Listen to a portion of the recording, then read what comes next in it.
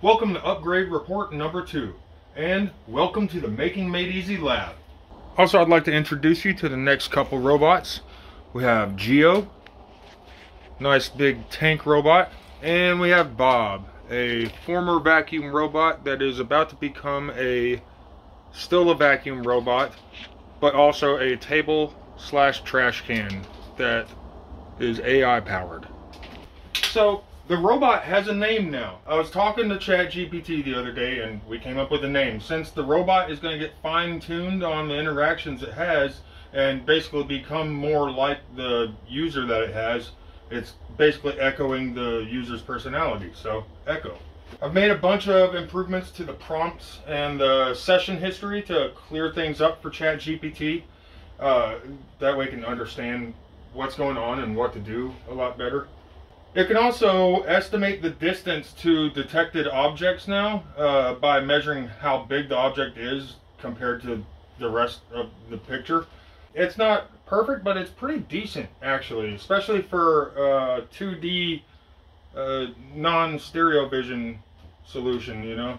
I'm saving prompt and response pairs now. That way I can use that for fine-tuning the robot later, fine-tuning ChatGPT.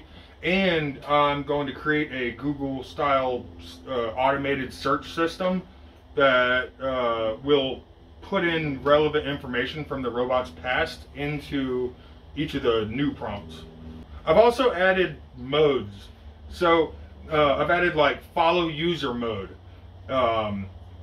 navigate to specific object, find object, look at object.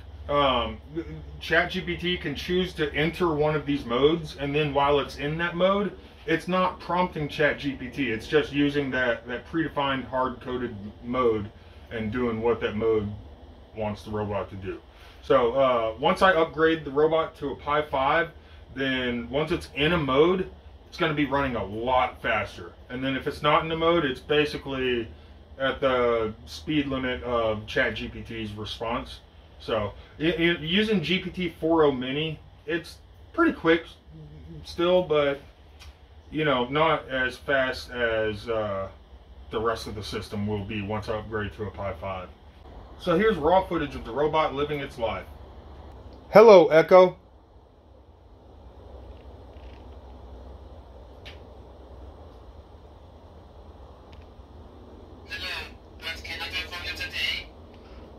Please go to the water bottle.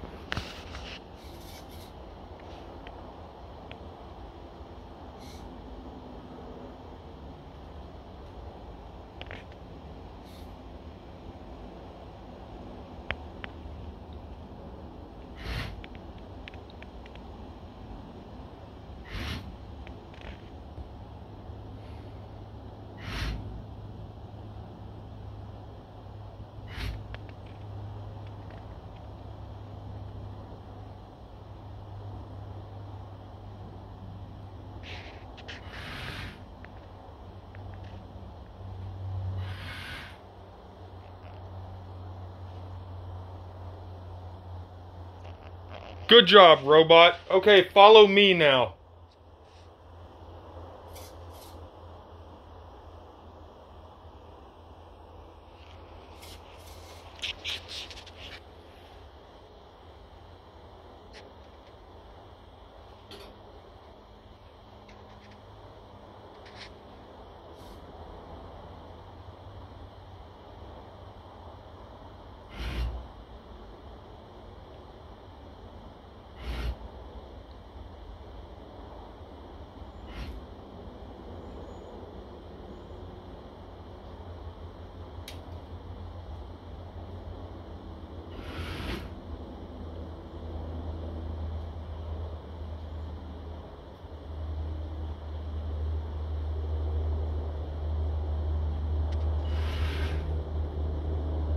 Just follow me.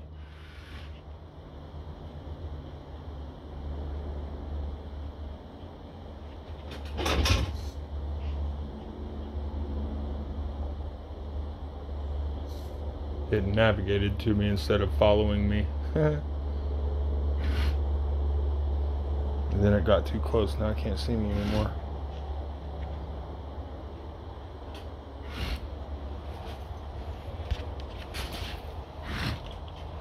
How far away is the bottle?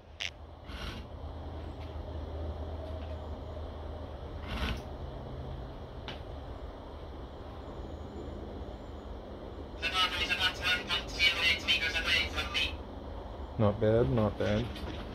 Yeah, close. Not quite that far, but whatever. Okay, so what upgrade do you want next?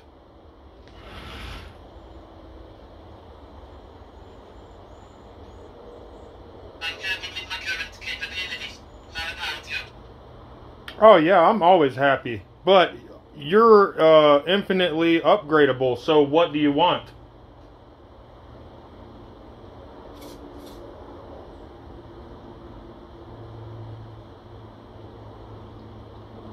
I appreciate that. Upgrades are always interesting, but I'm doing great as I am. What's next on your mind? Well, I was thinking about raising your camera to like up top, and then having a claw down where your camera is now.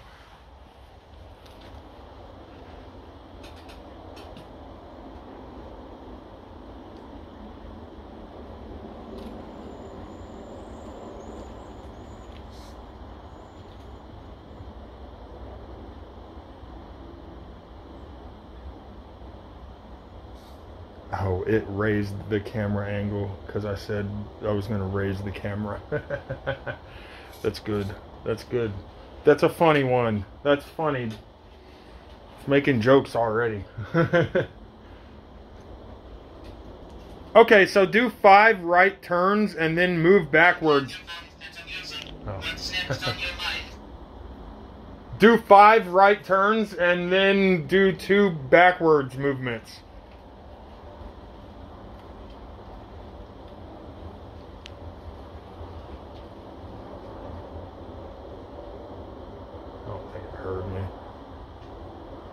Do 5 right turns and then move backwards twice.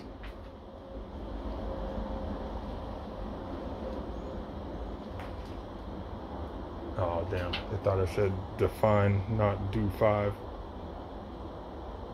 Well, it's going to turn right once and then move backwards twice. Because it misheard me. So, technically it's following the instructions as far as it knows. Oh, never mind. Well, battery's dead. So, yeah. And another cool thing I didn't get to showcase is it can read the stuff on things, because it's using ChatGPT for the vision as well as YOLO. So, and ChatGPT can read. So yeah, the robot can read. I was gonna show you that, but yeah, the battery wore down. I gotta get new batteries. These ones are pretty much shot. As you can see, this little guy's coming along pretty decently. Next is a rebuild of the body, where the camera and the distance sensor will be raised up here. They'll be able to look down and up. They'll be able to look down so it can see the claw. That'll be down here, and so it'll be able to see if it's correctly, you know, here's this, and then it looks down, it can see its claw. So yeah, it'll be able to see if it's actually grabbing an object, or you know, if it's not. And do that, and I'm going to start fine-tuning ChatGPT. That should drastically improve the responses. I'm going to save the chat history of each interaction, and then I am going to have ChatGPT go through those interactions and give better responses than what it gave. Like, I'll have it go through and be like, oh, well, it should have given this response here because this happened afterwards, blah, blah, blah. And then I'll use that modified data that ChatGPT is modified to be better, and I will use that as the training data set for fine-tuning ChatGPT. That's the plan for the next video. If you like this project, please consider becoming a member of our Patreon.